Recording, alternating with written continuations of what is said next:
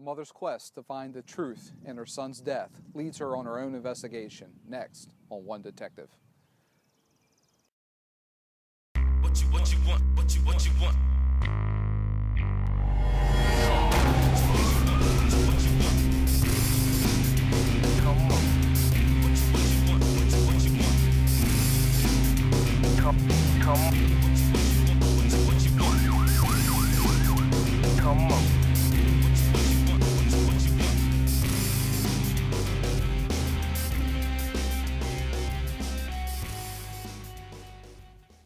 On September 25, 2007, in the small town of Souderton, Pennsylvania, the local police department is dispatched to 138 Franklin Avenue for an unconscious subject. According to the police report, when EMS arrived on the scene, they found Raymond Zachary half under a pickup truck. He was unresponsive and cool to the touch. Later that afternoon, in her Florida home, Shirley Sanservino receives a telephone call from her daughter-in-law, Darlene Zachary. It's a phone call that no mother should ever receive. And then around 2:30, I had a call from my daughter-in-law. And she was asking if my husband was home. And I said, no, he's at the doctor's office. Well, when will he be back? And I said, I don't know. So she kept hemming and hawing. I asked her if there was something wrong, and she said, yes. And I said, what is it? And she said, well, it's about Ray. And I said, well, what about Ray? And she said, well, he collapsed today. I said, well, where is he? Is he at the doctor? Is he all right? Is he in the hospital? And she said, no. I said, darling, tell me what's going on. What is this? And she kept hemming and hawing and whatever. And finally she said, I said, well, where is he? Tell me where he is. She said, I can't. And I said, what do you mean? And she said, he died. He's dead. With their bags packed, Shirley Sanservino and her husband begin their 1,000-mile trip from Inverness, Florida to Souderton, Pennsylvania. While traveling north on I-95, Shirley Sanservino begins making a series of telephone calls to her daughter-in-law, Darlene Zachary. And during these phone calls, she realizes that Darlene isn't quite being forthright. In fact, she's being a little standoffish and hasn't told her anything about the events leading up to Ray's death. During these phone calls, Lisa Warnke, a friend of Darlene, steps in and announces she's now the family spokesperson. She also reveals that it's their intent to have Ray's remains cremated. Knowing that Ray wanted a Christian burial, Shirley has her first clue. And she was saying, well, you do know your son wanted to be cremated. And I said, no, I don't believe that. And I said, I am so sure he never said he wanted to be cremated that I'll bet you he has no will. And she said, oh, I never thought about that, and was gone. And that was my last conversation with her, but I kept... As Shirley Sanservino traveled north, Ray's body was transported to the Montgomery County, Pennsylvania coroner's office. But with the elected coroner dead, and a nurse filling in as the interim coroner, Ray's autopsy was completed. His death was ruled natural causes from a cardiac arrest. It was during the viewing that Shirley's suspicions were heightened. Not only did her daughter-in-law not speak with her, but when Shirley and other members of the family approached the casket with Ray's body, they developed an inkling that something was very wrong. The first inkling we had was at the funeral. We saw the bruises on Ray's face, and his nose was off-center with a bruise on the side of it. People that had come with us, friends, all made the same remark, something doesn't look right here. In the days following Ray's death, Shirley Sanservino begins her own investigation. And it's through the course of her investigation that she establishes a timeline. Shirley learns that at 11:45 a.m., Darlene has her last telephone conversation with Ray. At 11:49 a.m., a neighbor passing by finds Ray unconscious, slumped over the front seat of his truck, and calls 911. Police arrive on the scene at 11:50 and find Ray dead. They then request the coroner, who arrives and pronounces Ray dead at 12:20 p.m. The problem with this is that later in the autopsy report, It indicates that Ray had had a telephone conversation 15 minutes prior to him being pronounced dead. But it doesn't indicate who Ray had had that conversation with. According to the coroner's report, they were there at 12:20. So if you go back to the timeline, the phone call could not have happened from Darlene at 11:45. If it rang 5 minutes later, the police officer would have been there and heard the phone ring. The coroner's report said he was pronounced dead at 12:20, and they took him away. But on the coroner's report, it said someone had talked to him 15 minutes prior to. And that doesn't work out. In December of 2007, Shirley discovers that a will has now been filed with the Montgomery County, Pennsylvania Register of Wills. She and her daughter request a copy of that will, and when they receive an electronic copy by email, they discover something quite unusual. So my daughter was able to get a copy of it and emailed it to me. And in the process of emailing it, it enlarged on her screen till she could see under the signature there was another signature. So when I got it and was able to print it and look at it, and I thought it looked so unusual, so much like his signature, but not exactly, until we began to examine it more carefully to see that there was this shadow underneath of the heavy writing. And I asked a neighbor who was a prosecutor, what could I do to clarify why the will was there, how it got these other signatures. There were so many questions I had, and he suggested I go to a document examiner. And there was one close by in Hudson, Florida. We emailed it to him, and he said email would be the best for him to look at it.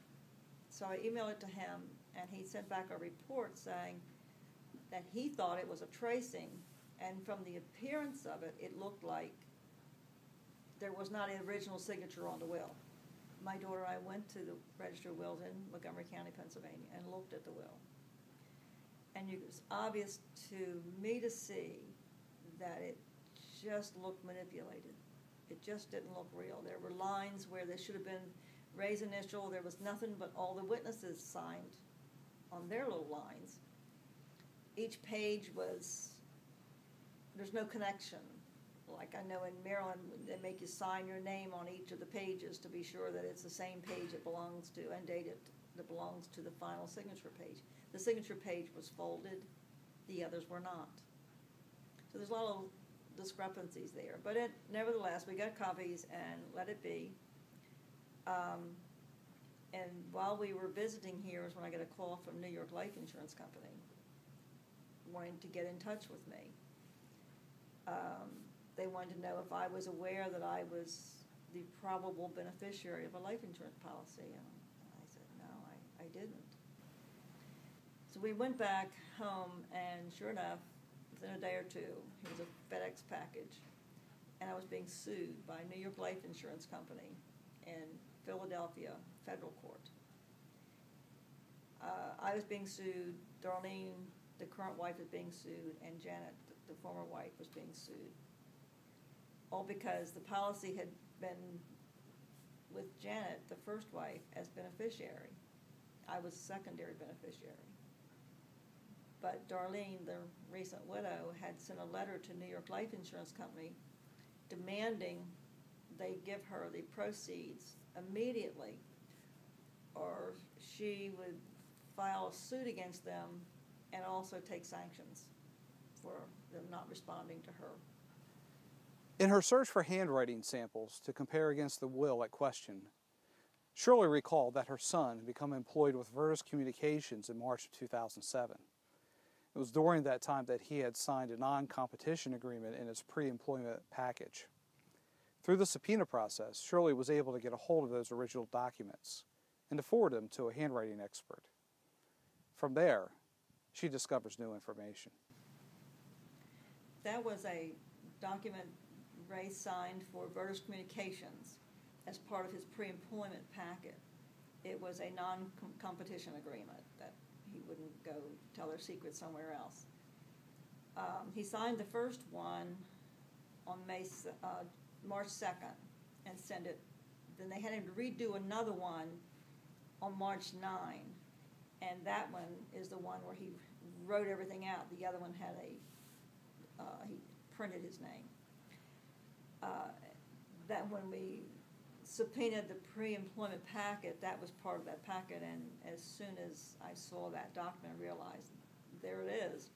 So we called the document examiner who had already looked at the will in October and asked her to go back and have another look at this document, how it compares to the will. It seemed so much like it.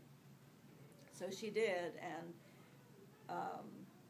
wrote back an email that said, bingo, you found the source document. And the New York Life letter saying Ray changed his beneficiary to his new wife in July, plus the will, plus this, then made a complete set of 3 signatures that were identical. Handwriting experts analyzed the 3 documents. They included the will, the letter sent to New York Life, and the non-competition agreement from Vertus Communications. When these 3 documents were converted into transparencies and laid over one another, you can clearly see that the signatures are exactly the same.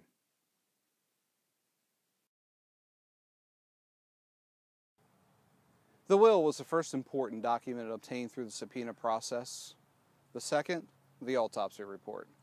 And when Shirley received her copy of the autopsy report, she learned that there hadn't been 1, but 2 independent toxicology exams conducted on the blood sample from her son's autopsy. What's astonishing is the results that were revealed in those reports. The first lab indicates that barium was found in Ray's body at the level of 1,950 micrograms per liter, certainly a lethal dose.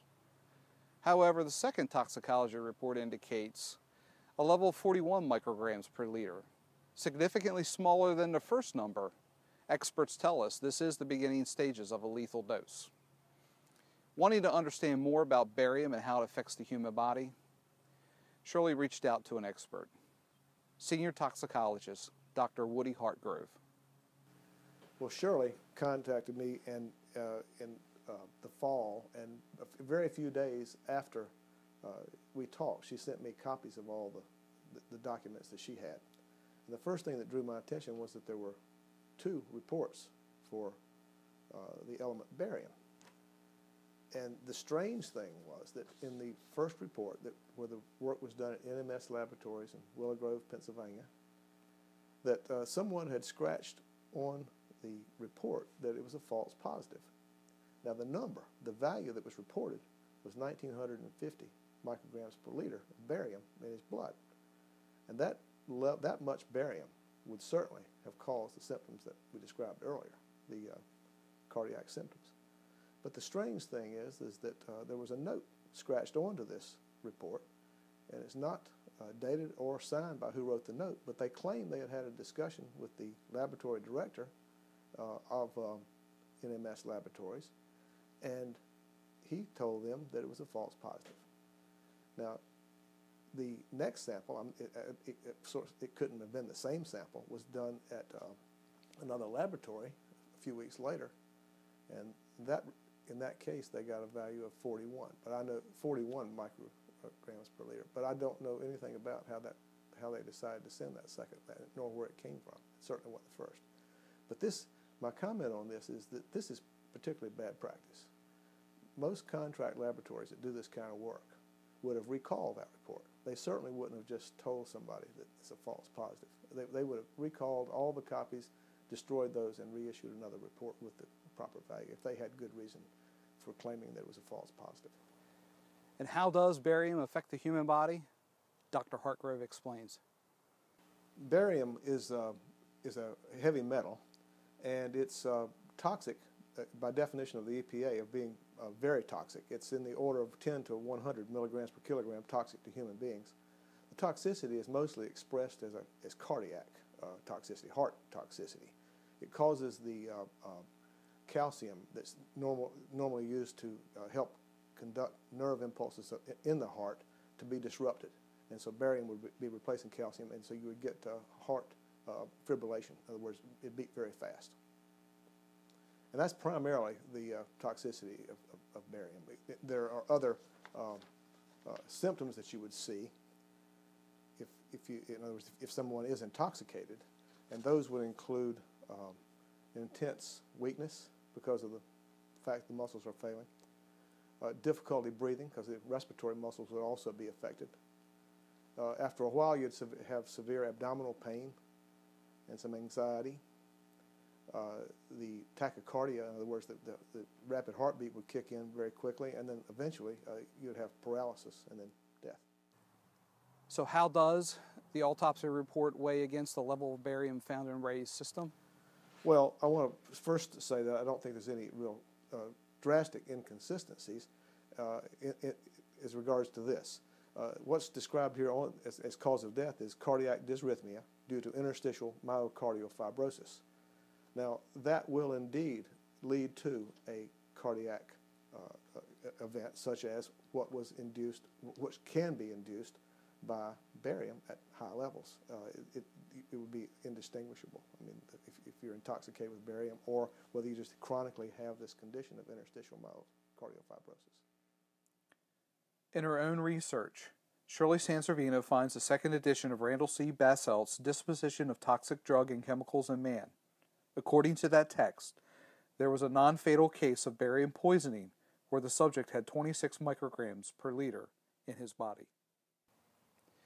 It was during the New York life litigation that had been filed against Shirley, the first wife of Ray, and Darlene, that it came to light to the court that the will had been forged. In fact, experts in the field had testified that it was statistically impossible for 3 exact duplicate signatures to be replicated by the same person. Therefore, it had been determined that the will was fraudulent. From that, the court issued an order that the Attorney General's office now investigate the case. And it's from their investigation that indictments were issued for Darlene Zachary, Lisa Warnke, and 2 other accomplices who were involved in this fraud. And the insurance fraud is handled rather strictly in Pennsylvania through the Attorney General's office. And I was contacted one day by this agent who wanted to talk to me about this case. And from there, he came down to my house and went through 2.5 hours, went through my documents and looked at my files. And he said, I see more here than just an insurance fraud case. Shirley's hope was to have her son's death thoroughly investigated. But when she felt she wasn't getting any justice, she took matters into her own hands and started her own investigation. It was through the subpoena process that she was able to derive all the information that we've revealed here today and bring us to where we are. You can find out more about her process through her website at deniedjustice.com, and you can learn more about how a grieving mother has been affected by her son's death on her blog at justiceforraymond.wordpress.com.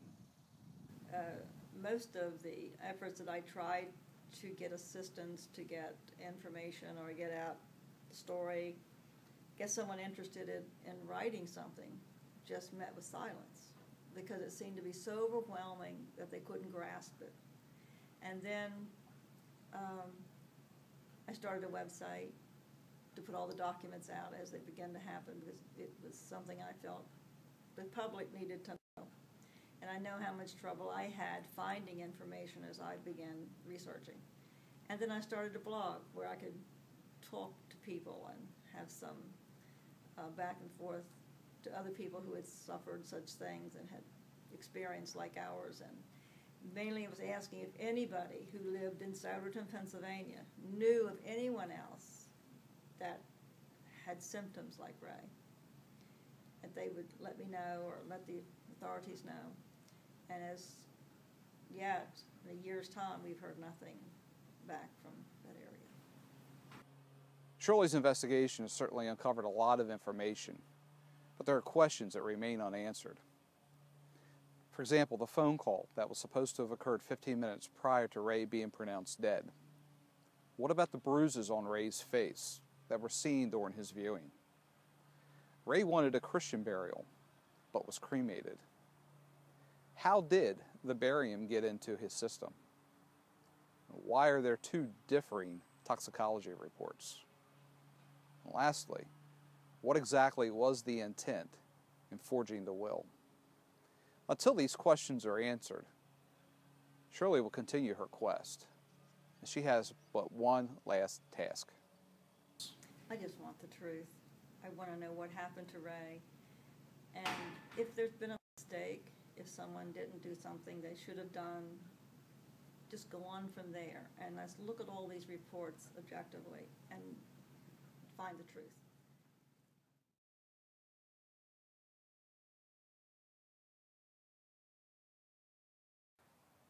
To find out more about my true crime books, visit my website at kenlangstudios.com. I'm Ken Lang, and this is One Detective.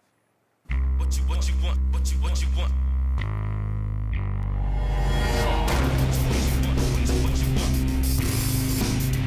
Come on. What you want. Come on.